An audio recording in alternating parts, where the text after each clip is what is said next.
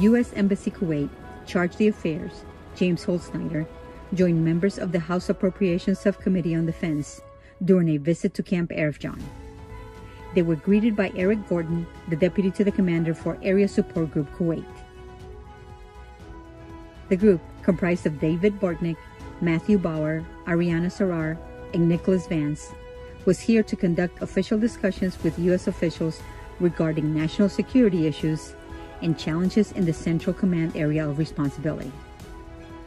They were able to meet service members and survey defense systems used to bolster security cooperation in the region.